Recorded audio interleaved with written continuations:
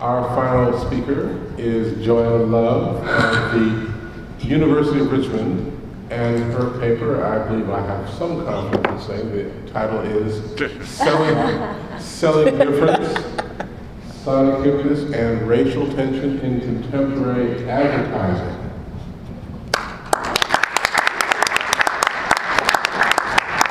Thank you for sticking through this. You guys are awesome. One thing I want to say about this talk is this is preliminary, like a lot of my colleagues. This was really fun to deconstruct. I love working on advertising because it's a semiotic minefield and it's a theoretical bunch of rabbit holes. So I will take you down a few, and then, after I'm done, you can take me down some more. Roland Barthes once argued that advertisements promote myths that work to distort that which they seek to signify. More recently, media scholars have determined that American advertising not only reproduces cultural ideologies, but also perpetuates and even shapes them. My talk focuses on a recent commercial for the Geico insurance company that features the hip-hop group Salt and Peppa and DJ Spinderella performing their 1987 hit Push It. This spot provides a lens for considering how marketers select and borrow specific signifiers from popular music to boost their cultural capital and to communicate corporate messages, often at the expense of the musicians and the songs that they feature.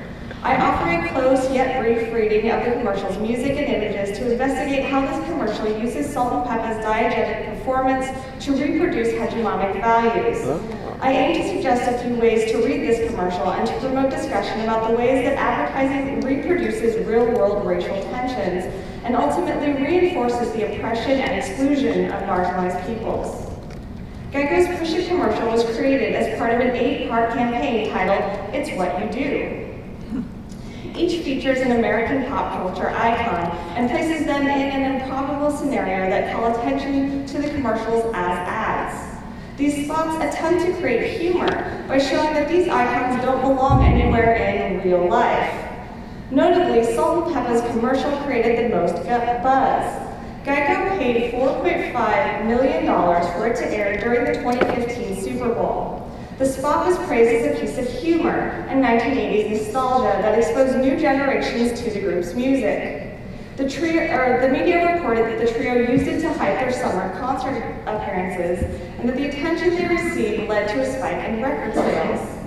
Before watching the commercial, let's consider the original song and its video.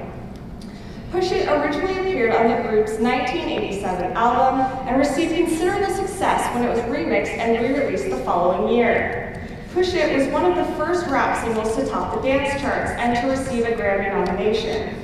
Sociologist Ethnicity ascribes the song's popularity to its, quote, unrelenting dance beat and bold, sexy attitude, end quote. She also notes that it upholds recurring themes that appeared throughout Salt and Peppa's albums, namely their ability to speak to Black, female empowerment, and sexuality. Push It is thus a song about a woman's physical enjoyment, both sexually and on the dance floor. While the song is easily identified by its syncopated synthesized melody, the track's lyrical hook relies heavily on the intertextuality of multiple throwbacks to funk, soul, and pop rock records. We can hear the first 3 in this clip.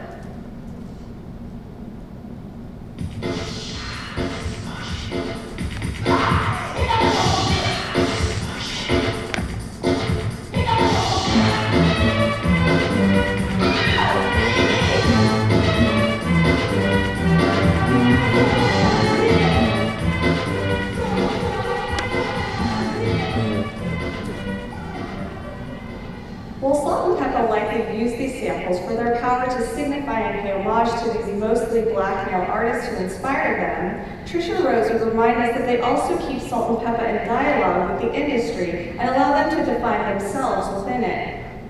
Accordingly, I would point out that the trio employs other musical tropes of the track to reappropriate these samples to express the young Black female subjectivity that Alafros describes. This is most evident in characteristics that make the song poppy and danceable, traits that are focused on the body and historically coded as feminine. These include the track's upbeat danceable tempo, its bouncy hook and groove, and its reference to the Kinks' pop rock hits.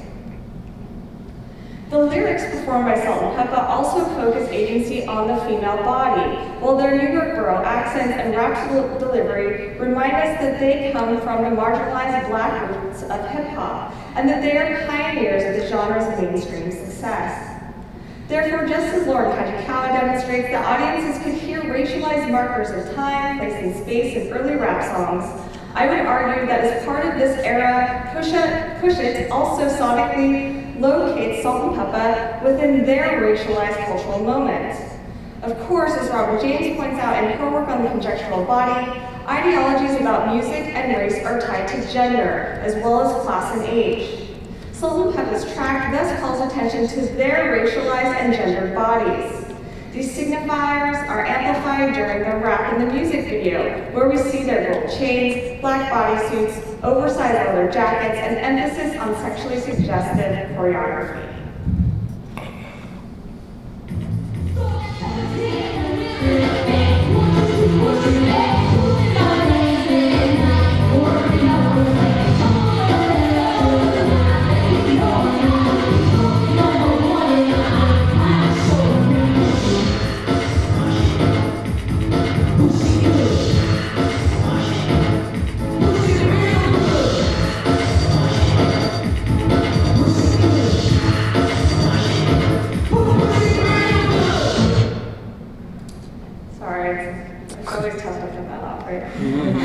Geico's 2014 commercial borrows some of these identifying tropes while skillfully discarding others. The trio performs the song's hook to cheer struggling suburbanites through mundane daily activities. Marketers attempt to create humor by juxtaposing the group, their flashy 1980s attire, and DJ Spinderella's mixer with commonplace 21st century settings. The spot's pristine environment and its dominance of white and ethnically ambiguous characters establishes the commercial sense of place as representative of contemporary suburban and gentrified city centers. Its set, clothing, and character design also normalize the actions on screen as typical of today's middle to upper classes.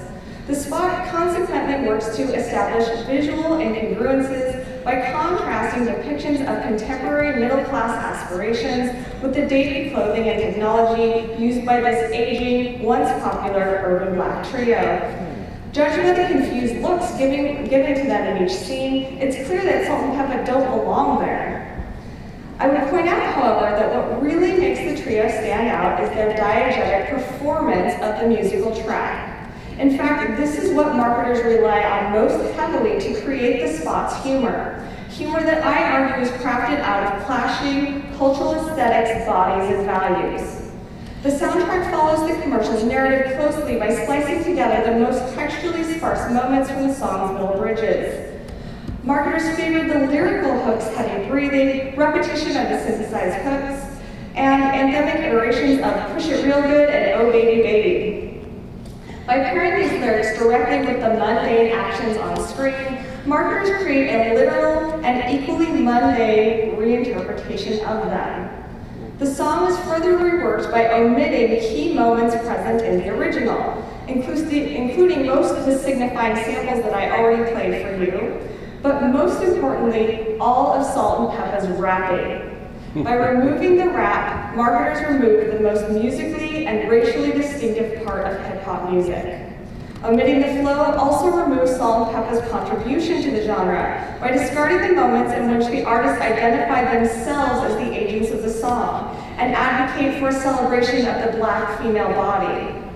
Thus, by removing the rap, which in turn also omits the more obvious double entendre, marketers take away the most prominent aspects of their musical agency. Let's watch the first scenes.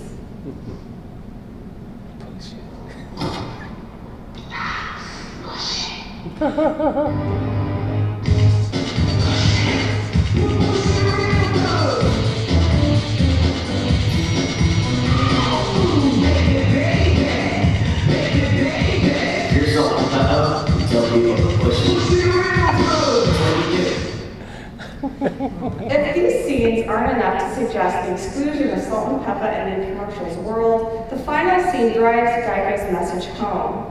Here we see the duo following a middle-aged white man as he mows his lawn. Notice the commercial's final sounds come from his over-articulation of the song's hook.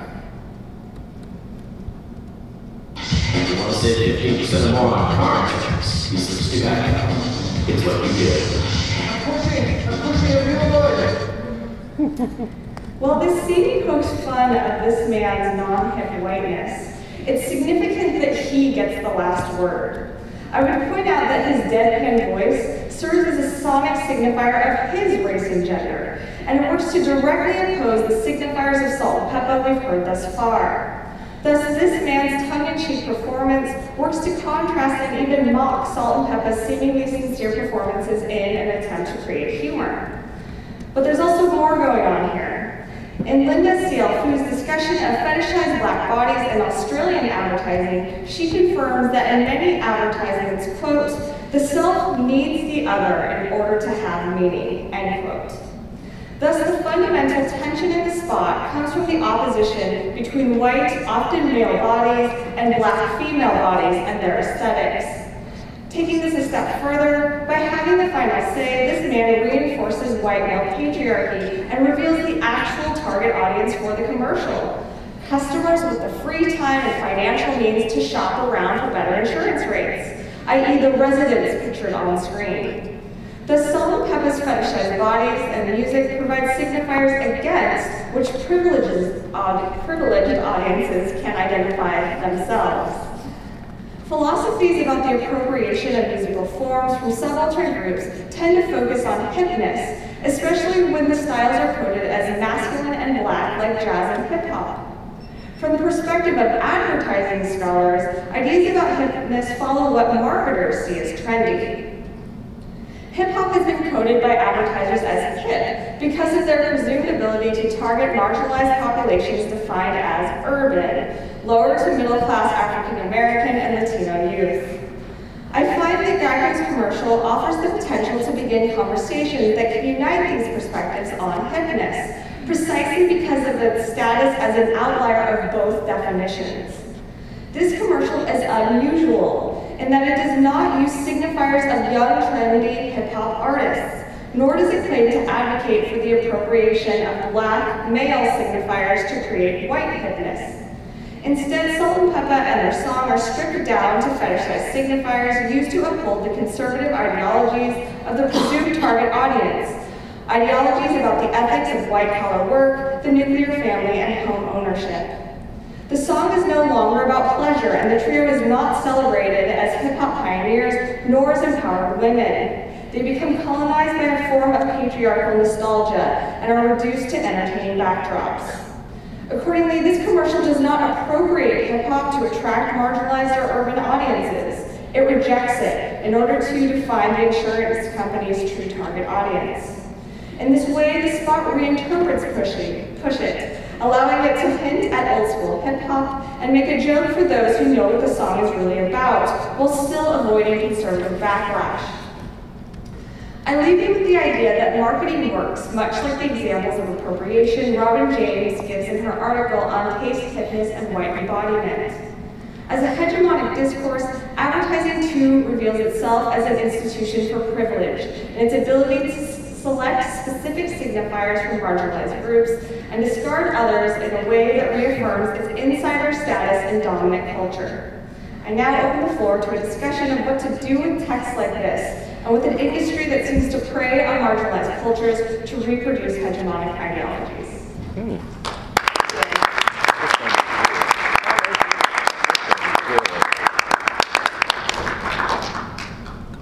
Yeah. Push it. Anything to say about that, John? No?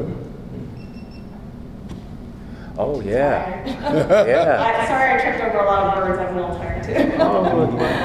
Thank you for the talk.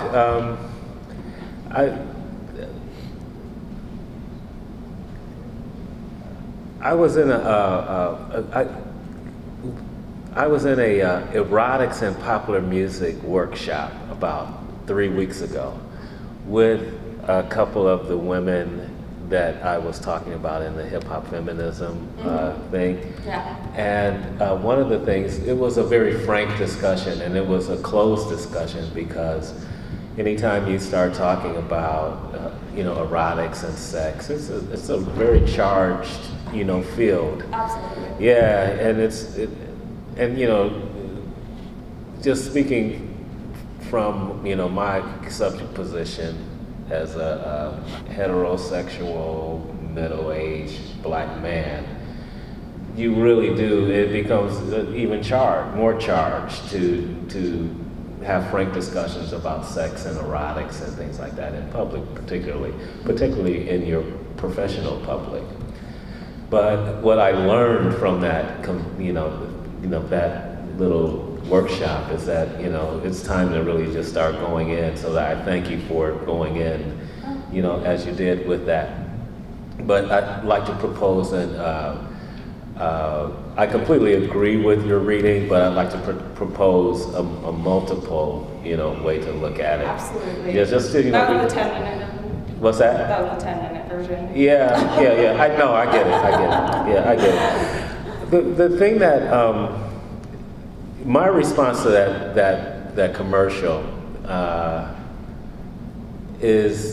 was quite different from that reading, and that's one of the things that I've been trying to really adopt from feminism, you know, as a theoretical construct, to really take it seriously so that I can be a feminist too. And that's one of the things we were hashing out behind closed doors. Yeah. So what am I to do with the fact that, just from my subject position, I remember I'm old enough to have been teaching grade school when that song came out. And this kid, while I was teaching, the general music teacher in this class, and this 5th grade girl came into the class with one of those teenage magazines. And we were doing something totally different, but she came in and she slammed the thing down and she looked at me. She said, "Mr. Ramsey, salt and pepper are perfect." She just had to get it off her chest. This was in 1986 or 1987 or so. As I suppose they are. All right? So I've been able to see the long trajectory of their career as being from siren to probably grandmothers now. Yeah.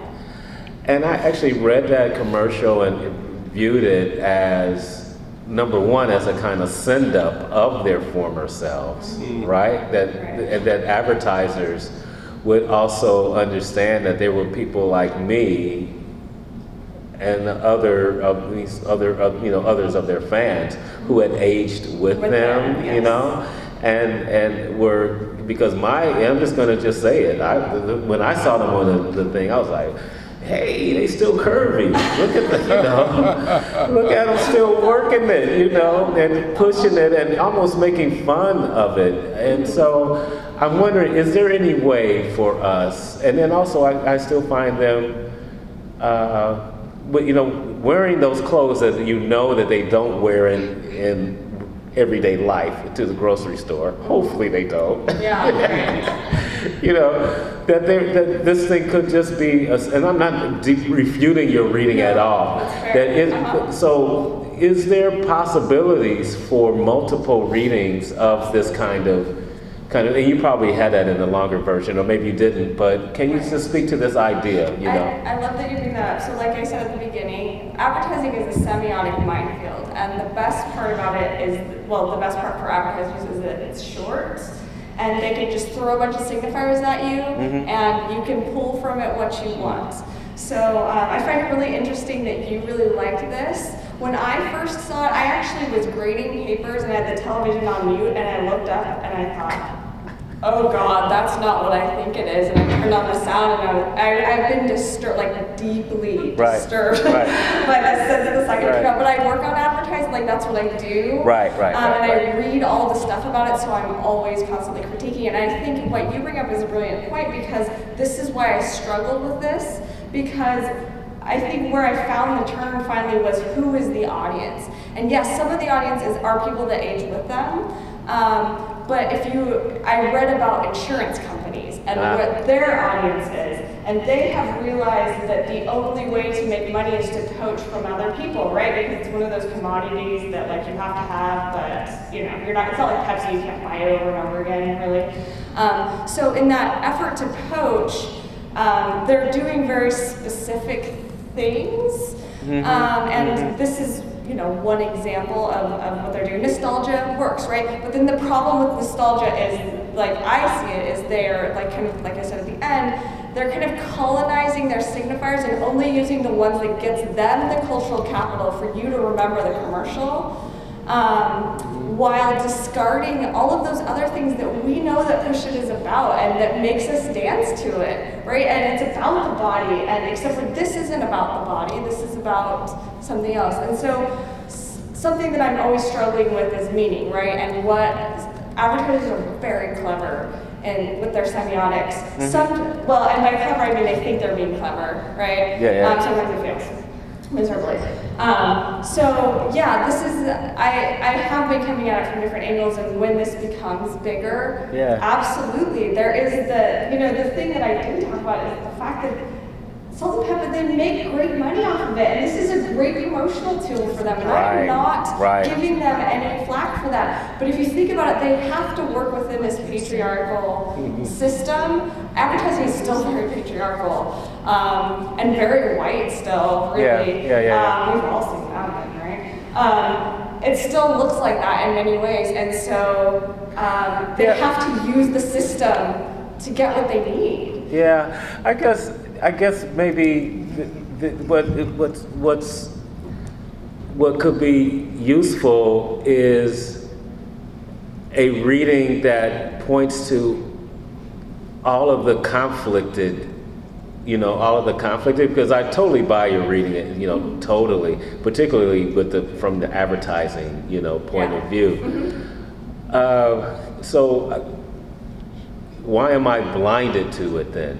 When I'm usually sensitive to those things, could it be just Salt and Pepper? I'm just like, oh, Salt and Pepper. That's all I can think about. Like familiarity, and honestly, we're trained by this. Right. I mean, we see it all day, every day. Yeah. When you can't pull up a YouTube without a commercial, right? So I'm not saying that for some reason you're not being critical of it. I'm just saying we're trained. It's just like, I mean, this with Western music and the tropes from opera that make it into film music. We're trained that a single violin and playing on a slow tempo in a minor key is sad. We're supposed to feel sad, so we just feel sad, right? I'll talk to you some more. Advertising has a long history of this. Thank you, Professor Love, for your presentation. I love Salt and Pepper. I have so many awesome memories of the trajectory of their career. I'm wondering, methodologically, how does sort of reception feedback figure into it in terms of African American women saying how it registers for them? Or maybe even the Black feminist scholars like Treva and Brittany, what their sort of reading of it would be if that figures into the larger project. Absolutely does. I'm so glad that you brought that up, and that's like all the cutout stuff. But yeah, so part of what I did is I wanted to know what people were saying, and by and large, people just kept saying it's nostalgic. It's nostalgic. Because that's the thing that I thought of when I saw the sweaters. Yeah. I thought it was really retro. Last year especially, everybody was wearing leather sweaters, embracing that sort of nostalgia, even on HBCU campuses, so historically Black colleges and universities. I dusted off a whole bunch of stuff. So, I'm curious about this sort of retro reclamation of style that might also be a conversation. Absolutely, I really like taste that and stylistic approaches. Absolutely, yeah. I think that, this, again, it goes back to what kind of nostalgia, what's being lost, what's being claimed, who's getting what out of these signifiers. If the community's getting it, then awesome, but I know that Geico's also getting some of it, right? I mean, the thing that I also put out, this was in rotation for a while, and Geico paid an extra $4.5 million to put 30 seconds in the Super Bowl. So that they know that this is a valuable cultural signifier. And and the Martin Agency is in Virginia, in Richmond, Virginia. So, you know, these people are around where I am, and, you know, ethnography is the next part of my project, actually, for this. I didn't get to them before this happened, but...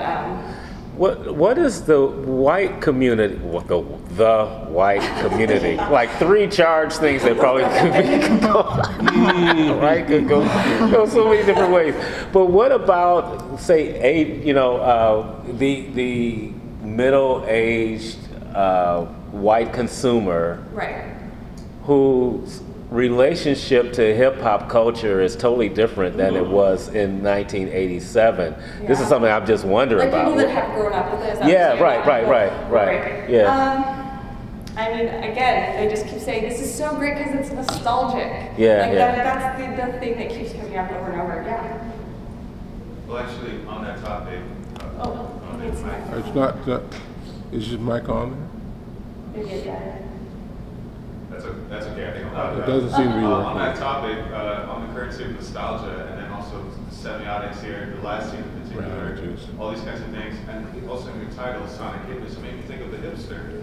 Yeah. Where, like, nostalgia is the currency of the so-called hipster, right? And this kind of, the entire commercial to me was kind of appealing to that demographic, if we can pinpoint that as being a demographic. But, you know, rather than read it as a wholly conservative kind of thing, where we're talking about people who have the financial means to shop around for insurance plans, it's also a very neoliberal one too. Absolutely. To the sense that, you know, hip hop is cool and it's hip, and, you know, it allows for this kind of neoliberal, equal opportunity kind of cultural field, when really there's some very conservative and very exclusionary elements. Absolutely. I like that reading. Popping into Yes. This is a very hipster commercial, so I just wondered if you thought about that, especially since it's in the title. Really oddly, I did, because the last thing that I quoted, Robin Daly's talking about hipsters, and what kept coming into my mind as I was writing this is advertising is like hipsters, because she talks about how they have the privilege to appropriate the signifiers they want and discard the ones they don't,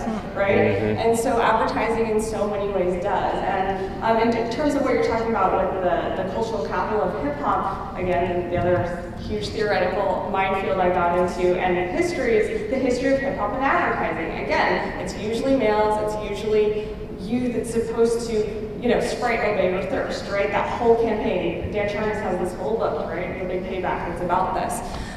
Usually hip hop is also like praised in a specific way. It's not that this isn't praising it, but it's really not that uplifting. We're supposed to laugh, right? We're supposed to laugh at it. The use of irony is a very hipster, you know, technique, if you will. Absolutely. Practice. Yeah. I was fascinated again by the symbiosis of it. It's very rich. It's going to reward many readings, I think. Yeah. I kept thinking, like, if this was a paragraph in Minimum Moralia, where would it go? Because it's like the material, how it links to the materiality of the economy. I mean, if we all have to have car insurance, and this thing is such a sort of, it's really symbolic in terms of, just have this signifier for that signifier. It's almost a caricature of a kind of, you know, society of the spectacle type of thing, or symbolic economy. And music is just, has a certain kind of affective function within that. So then I kept thinking about these two spheres. One is that they need money. And this is one of the few ways to make money with music, is to be able to do something like this. This is what all scholars of advertising are talking about. Right, so this is a major income. So there's a sort of allegory that can be made about, you know, about the state of capitalism in music now. And then the other material linkage is to all of the horrible car accidents that are happening all the time, right? And it's not because, I mean, we have to have car insurance, and so it's not as though, okay, there's some great deliberation. It's like, I want to forget about the car accident. But there is the fact that car accidents are these extremely violent, very unpredictable things that are very horrifying, and they just come out of nowhere, and they do really bad things. And then the fact that hip-hop is part of this symbolic web that is extra, there's just a really strong veneer to it. So I kept thinking about these allegorical levels at which this could be read as sort of, you know, as some kind of allegory for a material question about political Absolutely. Yeah. I'm just going to say yes. Oh, yeah, please. Yeah. You want- I guess picking up on Mike's comment and some of your comments earlier, I wonder if, I was thinking like, this is really about big capital and music in big capital. The figures you mentioned, $4.5 million, I don't know, what cut of that Salt and Pepper got. I'm sure it was a substantial cut, But at the end of the day, I was just wondering if, on top of the kind of hermeneutic or symbiotic readings, from a kind of a top-down ideology critique perspective, you might talk about Salt and Pepper's perspective from kind of the bottom-up. Yes. Way. I was thinking of the Surto, strategy versus tactic. Absolutely. And his example is corporations use strategic planning and strategic thinking, and individuals caught in this kind of top-down ideological web always use tactical maneuvers in order to kind of inhabit, the master's house, as it were. I wonder if you've thought about that. I have, and I'm glad that you brought that up. The one time that I think it was Salt that was in an interview. The only feedback I've gotten from them, again, same kind of language. She said her son read the script with her, and they just thought it was hilarious, and so of course they did it. So yes, we have to give them the agency for that. They wanted to do it, great. There's the other turn. The other thing that's going on here is that Salt became very religious, and she wanted to strip all of those signifiers. Like their recent concert tour, she's been wanting to strip those kind of signifiers. It's really tough to do with a song like Push It. And so this is part of what I'm grappling. Again, this is like this semiotic web and theoretical web. It's really fun and really easy to get stuck in. But I think that, yes, going the other way is absolutely valid. Yeah. I think, I'm sorry. I wonder also if Geico has, I'm sure they have focus groups, right? With their intended audiences. The marketing to it. Or the agency. Yeah. And those are probably not publicly available, I guess. No, I mean, it's going to be, I almost got in to see them, but then it was going to be clear that I'm a wolf in sheep's clothing, so I didn't go on that trip. But at some point, I will do that. It's tough to do this when you criticize it, right? It's hard to get into, ethically, you want to be fair, right? But yeah, they don't release that because they need it too for themselves and their clients. They're not going to reveal that, yeah. I like that piece about her privileging her Christian identity. That is a strong aspect of her narrative, especially since her collaboration with Kirk Franklin and Stomp. That has been placed to the fore. Yeah. So that might, in terms of their agency as artists, that would be really convincing to me in terms of gospel music discourse, that she or they asserted their sort of morality codes about what sorts of music and what parts of their music they were willing to perform. I think that's their agency.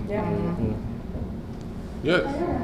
I really liked your paper. I thought it was really interesting, and it makes me think about how other examples that you accumulate in your life of the way that the culture industry tries to me it seems intentionally diffuse what was once a sort of revolutionary or politically charged or progressive genre or act or song. It reminds me of I think last Super Bowl, there was like a Jeep commercial that used the Woody Guthrie song, This Land Is Your Land, which is a communist anthem, right? People shouldn't accumulate capital.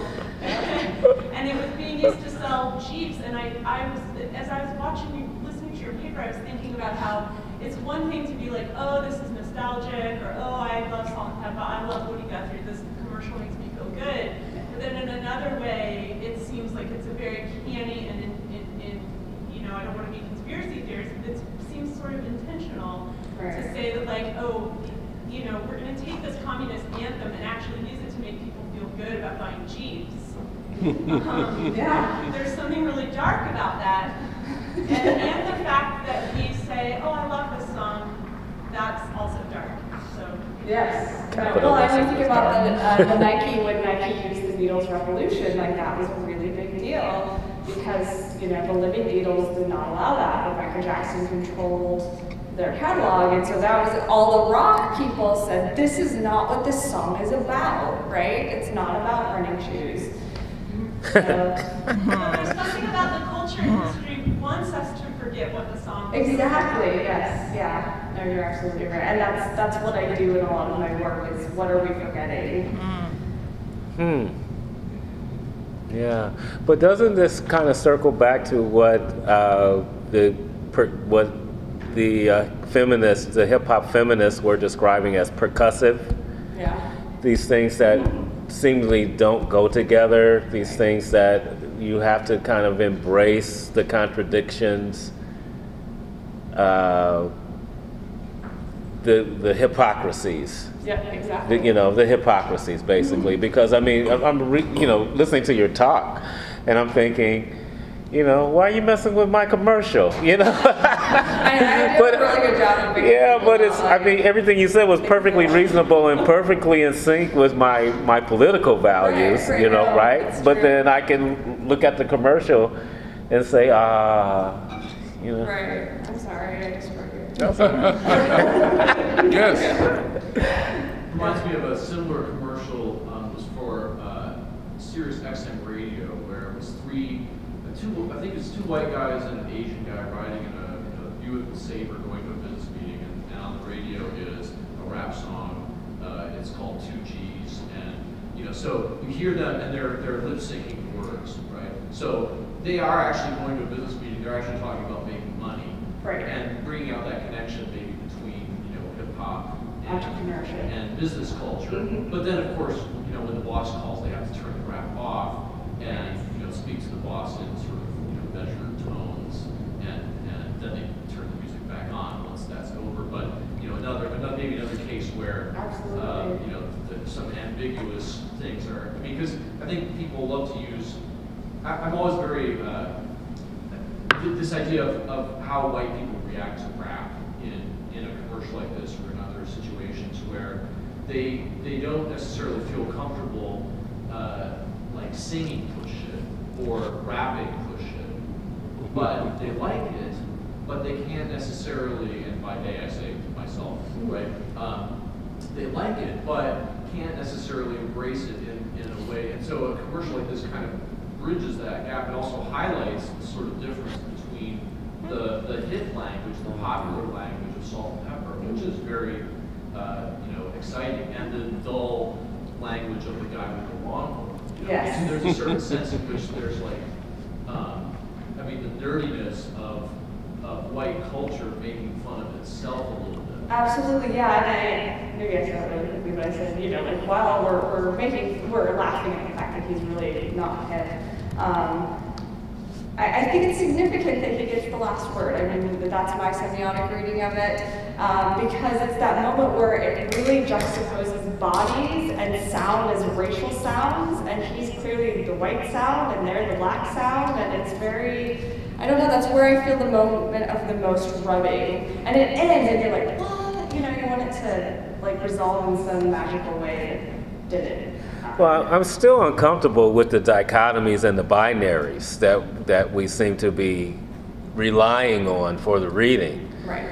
I just can't accept the fact that this song, what we're denying is that this song is now part of pop culture. Exactly. So anyone can own it. So, yeah, and I don't think that is, you certainly won't see the musicians who are the agents claiming that people should not consume their music. Right. And claim it as their own. It's almost as if we are stuck in these kind of assignments, these racial and geographical and gendered assignments. It's sort of like when everybody was getting down on Beyonce when she said she was a feminist, the arguments became about the people themselves, not about her.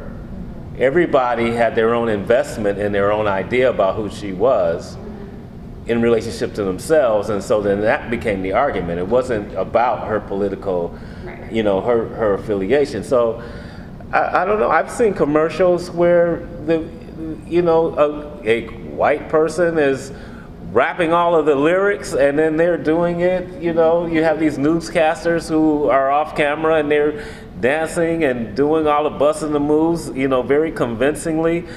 I think it's almost as if there's a joke going on in the whole culture, is that you guys are all listening to the same music, you're all consuming the same music, but then we're all at the same time realizing that there's some racial ideologies out there that keep us in our place.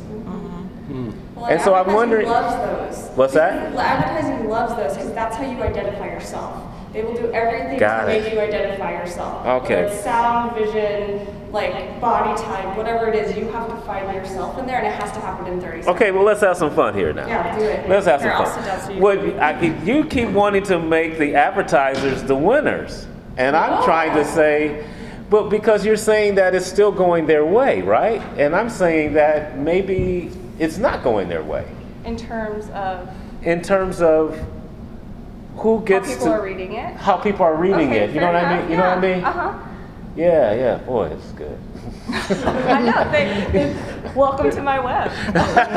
Yes, it is. Before we go, and we might have to go, there was a couple of things I wanted to just sort of speak about, just briefly about this piece, and also about what you said, Paul. It was very interesting. But maybe this one first, you know. I mean, like, we're the audience. Well, you know, because what was that movie where the old white people are sitting in a cabin and they're listening to soul music and reliving their past? What was the name of that movie? The Big Chill. That's right. Yeah, I couldn't remember it. And so that's what this thing reminded me of. I hadn't seen it before. Because the only thing I watch on television now is what my son watches. He's 10. And he likes the gecko. He doesn't like the rest. So the thing is that, you know, I mean, draining, I think the person who said draining, I think I'm saying it in my own words, draining transgression from the music to make it usable for advertising. I mean, that's, they've been doing that. I mean, you know, that was the Cosby Show strategy. They said, well, why didn't you talk about racism? And Alan Poussin said, racism isn't funny. So, you know, we're a comedy show. So, I mean, and you know, what happened to Salt and Pepper, you know, it already happened to jazz, you know. I mean, now it's in Starbucks, and people don't remember the transgressive nature of it anymore. And like you said, what are they going to say? Don't use my song? Well, actually, some people do. Didn't they tell Donald Trump, don't do it? You know, some people actually do have limits there. But I mean, you know, Geico and Trump, maybe. Well, I don't really know. Maybe they're not that different. But then you also, I think, at your point about them removing these aspects, you know, the strong racial signifiers, you know. There's that old Jane Cortez poem, they want the oil, but they don't want the people. So when you look at that kind of thing, you sort of say, well, we're filtering that out so we can have what we want. But I would want to look at the advertising company's internals. The audience is also the company. You know, that's why you get, you know, all these shows where the white writers are trying to write black characters. It's not just working. But within the company, it all seems fine, and they're laughing at each other and slapping and doing all that, and high fives, and you can say, what you doing? So, but that was my response. But I had about 2 minutes, and I wanted to play this song for you, Paul. Oh, that last part. Oh yeah, I forgot about the part. I had it written down here. Do you remember that controversy about the Volvo dealerships in the black community, where they said, why aren't you guys targeting the black consumer? And they said, we want prospects, not suspects. Wait a minute. Wow, I didn't. So yeah, I'll just look that up. It's very interesting, and you know, it went on like that. But I mean, I'm saying that that's an internal company situation. It's not audience versus. I mean, they've got their own sets of ideologies. There's like you know, Aaron Johnson talking about jazz and how jazz gets marketed. There's a lot of internals there. But this is my song. I can't show you the visuals. I can show you the visuals. I can't show. Well, I could. Should I try it? Yeah, let me try it. After all, it's past 11 anyway. No, it's almost 11. We have 1 minute. Let's see if I can do this. So sorry about that. Yeah. Thanks for going down the rabbit hole. This could be fun. Yeah. I was like weeping into my teeth. Oh, thanks. This is great. To like Okay. find a way. I'm going to try doing this. Let's see, where's my Yeah, little... we have 2 minutes. Yeah. This, Like, I'm that's a sorry. book. That's a book. Oh, I know, right? there we It's go. all Okay. okay. I can do that. There's so Keep... much going on. It's really good. Okay, can you turn that?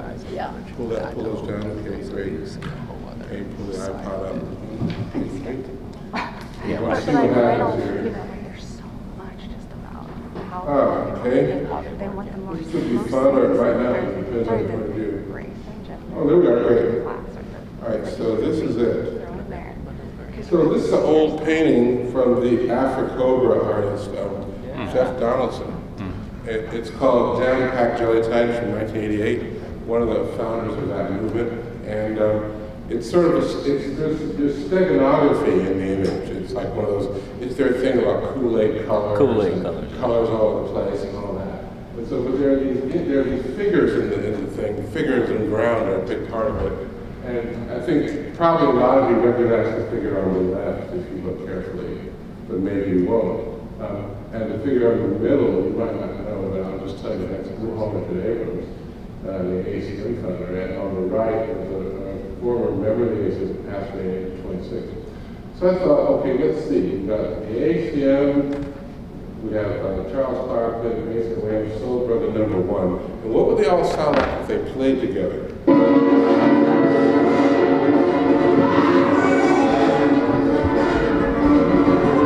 Sorry about that, but it has to be a little louder.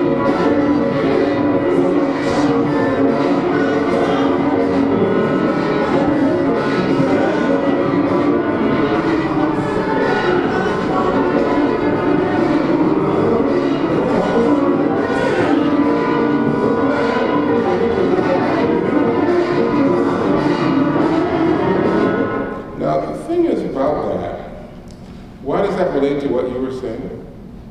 Well, you know, I had this image of like, when you were talking, one of the notes I had, I remember, yeah, it was like this idea of what black music is, or maybe we're just from people racialized as black, which seems circular to me. And then the idea of like, what about the people who hang around them? Is American Idol a black show? At this point, it kind of is. Everybody gets on there, it's like everybody's replaying Lisa Stansfield tapes. And so, like, it's sort of like a Venn diagram, actually, where you've got outliers, you have people who are in the center, like, and then they're, you know, like Donnie McClurkin, even though he's deliberate but gay, but he's still in the center because of the sound, right? Yeah. So it's the kind of thing that appeals to a lot of people. And there's, on the outside, there are people like Ben Patterson, Fluxus artist, you know, still black, but not in the center of the Venn diagram. So I was going to wonder, how do you, maybe if in a way, we were talking about centers and margins, it seemed to me, and then at that point I thought, well, what would happen if you paid, not you, I'm thinking people, if we were, our analysis could pay more attention to the margins. You know, I mean, it's a sense of looking at the center and trying to make sense of a complexity of black life that can encompass, you know, Ben Patterson and Donnie McClurkin. I don't see many people doing that. I kind of see people pretty much hewing to the center line. And so when, you know, a guy like Lester Bowie, I remember him saying, well, black music, that could be like, you know, Stan Kenton and Mahalia Jackson. It's all cool to me. Right. You know, it's not connected with, you know, because they're all, both of those people lived aspects of, and so did Gunther Schuller in his own way. So, yeah. I mean, but some of those people, maybe Gunther was kind of an outlier. And maybe Mahalia wasn't. But, I mean, I'd be wondering what you thought about that, because it was very interesting to me how that, and you know, the old style prescriptive black aesthetic which you brought up about how they were telling you, you know, basically what to play, and you had that guy, Karenga, talking about how the blues was resignation and we don't want that anymore, we need uplift. And try to put that over on people in Chicago. It didn't work out. So the thing is that. Nope. So I mean, I don't know. It's the final thing. It's just something to think about. I'm sorry, it was a bit too loud, but you know, or maybe distorted. But it had to be loud. That had to be. Yeah, it had to be a little loud. But I mean, I understand what's happening there. But Anyway, that was my brief thought about what he said. It was very exciting, I thought, to try to think about that. If there's any definition that's going to come out of that, you know, I don't know if there is. Thank you.